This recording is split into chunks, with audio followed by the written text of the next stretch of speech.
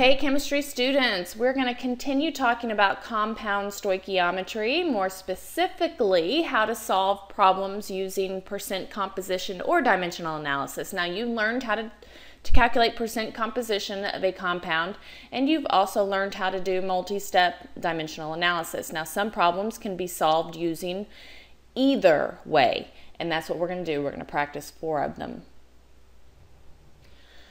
Okay, this first problem, how many grams of pure magnesium can be recovered from the decomposition of 50 grams of magnesium fluoride? In this first step, method 1, we're going to use percent composition. And the first step we need to do when we find out percent composition is write the formula for magnesium fluoride. Magnesium is located in group 2, which means it has 2 valence shell electrons. Now we need to ask ourselves, is it easier to lose 2 or gain 6? Well, it's easier to lose 2. That's its oxidation number then. So magnesium has a +2. Fluorine right here is located in group 17. It has 7 valence shell electrons. We need to ask ourselves, is it easier to lose 7 or gain 1? Well, it's easier to gain 1. That's its oxidation number. We're not done yet. We need to do our crisscross, and we never write 1s. So it's F2. The formula for magnesium fluoride is MgF2. We are looking for pure magnesium. So the percent composition for magnesium is going to be the mass of the magnesium, all of the magnesium in the compound. There's only one, and it's 24.31, divided by the total mass of the entire compound, which is magnesium and fluorine. So there's 1 magnesium, so it's 24.31, plus, and there are 2 fluorines, so 2 times the mass of fluorine, the atomic mass of fluorine, which is rounded to 2 decimal places, is 19.00. Now remember, then we multiply that by 100, and that equals 24.31 divided by 62.31 times 100. And the percent composition of magnesium is 39.01%. That's not what we're looking for, though. We're looking for the grams of magnesium. Now we know that there are 50 grams of magnesium fluoride. If there is 39.01% magnesium in magnesium fluoride, all we have to do now is multiply this percentage times 50. The mass of magnesium will be 39.01 divided by 100 times the mass, which is 50 grams. And that gives us 19.5 grams of magnesium. Now we have 3 significant digits here, so we have to have 3 significant digits here. And that is our answer using percent composition. Okay, now let's do this same problem using dimensional analysis. Now with dimensional analysis, remember, we always start out with what we're given, and we're given 50 grams of magnesium fluoride.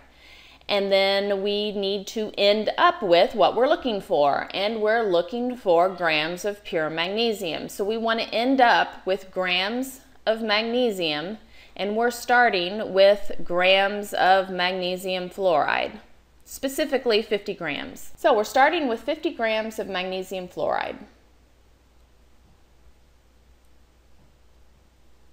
Now we know we cannot go from grams of magnesium fluoride to grams of magnesium. We always have to convert to moles first. Remember that. Mole is at the heart of chemistry. We always need to go to moles first before we go to anything else. So we're going to go from grams of magnesium fluoride to moles of magnesium fluoride.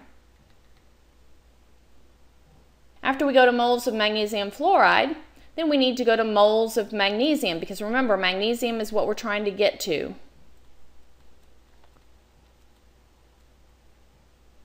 And lastly, once we're at moles of magnesium, then we can go to grams of magnesium. If you notice here, we go from grams of magnesium fluoride to moles of magnesium fluoride. We have to always go to moles of the same compound. Now, once we switch compounds, we can go from moles to moles, and then we are allowed to go from moles to something else, either grams or atoms or whatnot of the same thing. So we're going to start out with 50 grams of magnesium fluoride. Now let's set up our grid. 50 grams of magnesium fluoride. Now I'm going to draw my grid.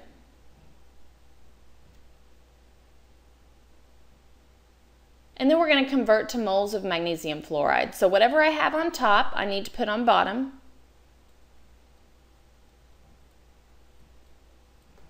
And I'm trying to go to moles of magnesium fluoride, so I'm going to put that on top. Now if I see here, we've got grams per mole. That is molar mass. We've already calculated on the previous slide the molar mass of magnesium fluoride, and it is 62.31 grams per mole. 62.31 grams per 1 mole. We're now at moles of magnesium fluoride, and we need to go to moles of magnesium. So I'm going to put moles of magnesium up here on the top.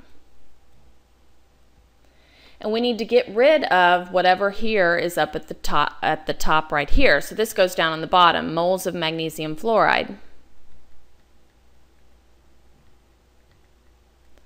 Now to find out our mole-mole ratio, we need to look at how many moles of magnesium are in 1 mole of magnesium fluoride. And since there's only one atom, there's only 1 mole. It's a 1-to-1 ratio. Now we've calculated moles of magnesium, we need to go to grams of magnesium. So that is going to go on top, and that's where we're going to end up with.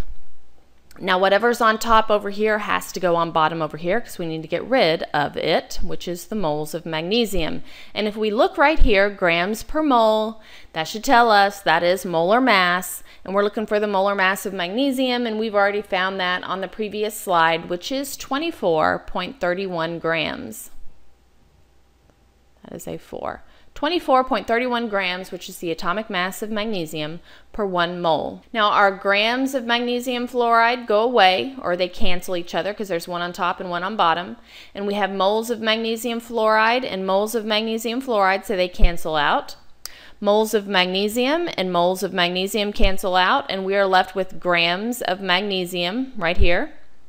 So all we have to do now is multiply 50 times 1 times 1 times 24.31, divide it by 62.31, and then we'll get our answer. And that happens to be 19.5 grams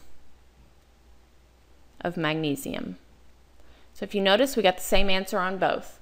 Now you can do whichever one you are more comfortable with. If you're more comfortable doing percent composition, then do it that way. If you're more comfortable doing dimensional analysis, do it that way. But as you can see, you can solve this problem doing either one. Now let's do another one. How many grams of calcium are present in 156.8 grams of chalk? Chalk is calcium carbonate, and we're going to try it doing percent composition first. And we are looking for grams of calcium in calcium carbonate. So the first step that we do in percent composition is find out our formula for calcium carbonate. Calcium is located in group 2, which means it has 2 valence shell electrons. It is a metal, so this is an ionic compound. It is easier to lose 2 than gain 6, so that's its oxidation number. Carbonate, I know that carbonate ends in 8, so that's a polyatomic ion if it ends in 8. So I'm going to find that on the polyatomic ions on the back of our star reference sheet on our periodic table. And this is carbonate, is CO3 with a -2 charge. So I'm going to put my CO3 in parentheses. Now if you notice here, we have a +2 and a -2. They add up to equal 0, so I can simply erase them. And the parentheses go away, and it's CaCO3. That is our formula for calcium carbonate. Next step is we need to find out the formula mass for calcium carbonate. We have 1 calcium, and we're trying to find calcium, so we're going to do the percent calcium in this compound is equal to the molar mass or atomic mass of calcium, which is 40.08, divided by the mass of the entire compound, or the molar mass of the entire compound. So we have one calcium atom, which is 40.08, plus one carbon atom, which is 12.01, plus 3 oxygen atoms, which is 16.00. Now we need to multiply all of that by 100. So this turns out, if I multiply everything on the bottom, it's 40.08 divided by 100.09. Apply that by 100 to get percent, and that ends up being 40.04% calcium.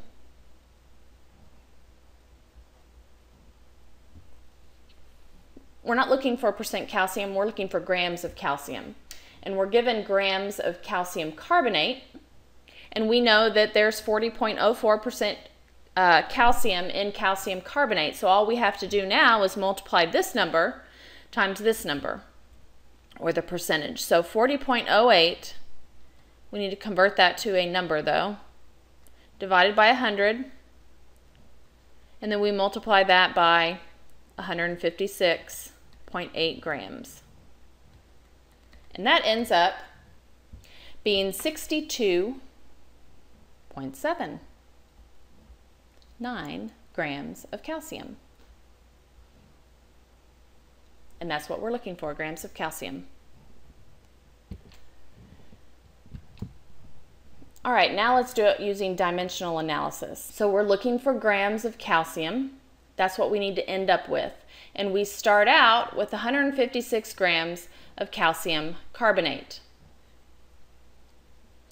Now we can't go directly from grams of calcium to grams of calcium carbonate to grams of calcium. We always have to do moles. We have to go to moles. So that's what we're going to do. We're going to start out with 156.8 grams of calcium carbonate.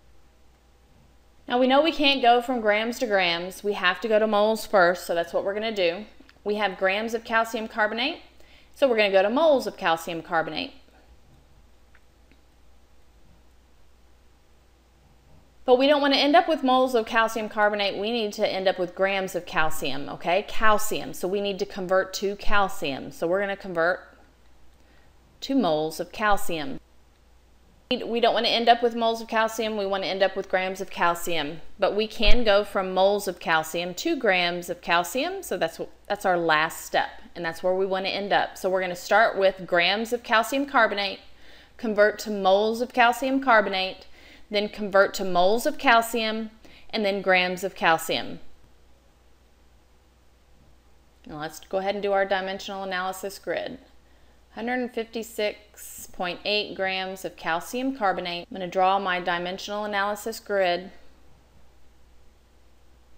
Our first step is to go from grams of calcium carbonate to moles of calcium carbonate. So I'm going to put moles of calcium carbonate on the top.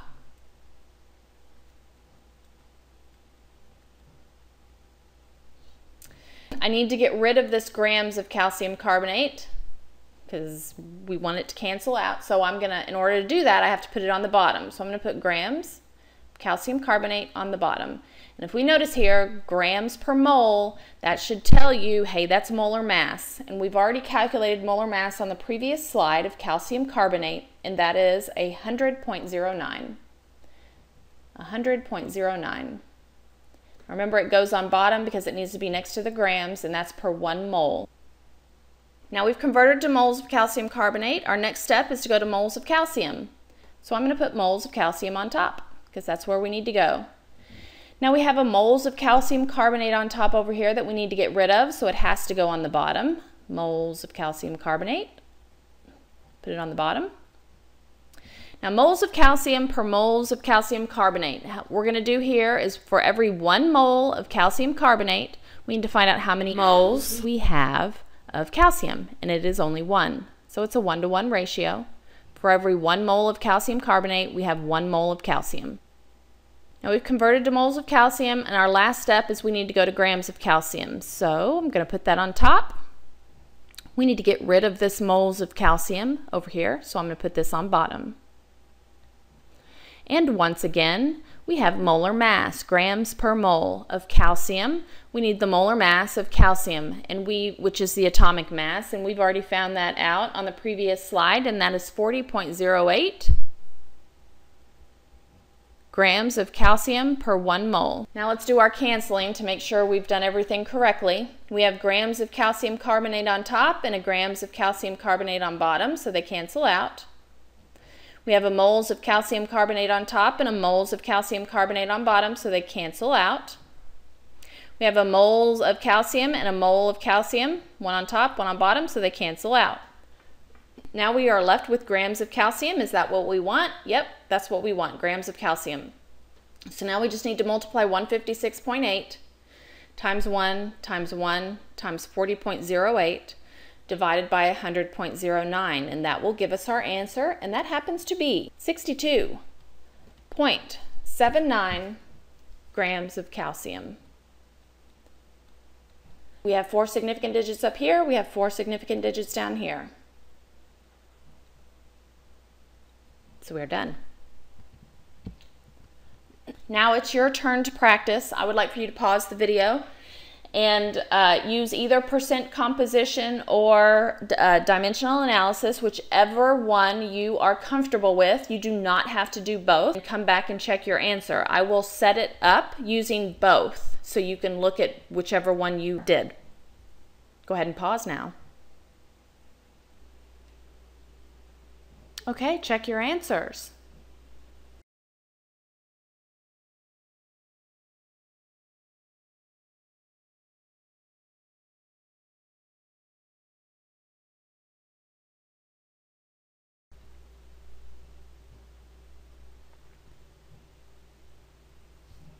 Go ahead and check your answers. Now I would like for you to pause and try this problem, and then come back and check your answer. Now remember, you can do it either using percent composition or dimensional analysis. I'll work out both. Okay, go ahead and check your answers.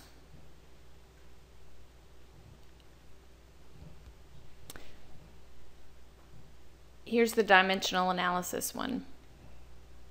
Okay, go ahead and check your answer.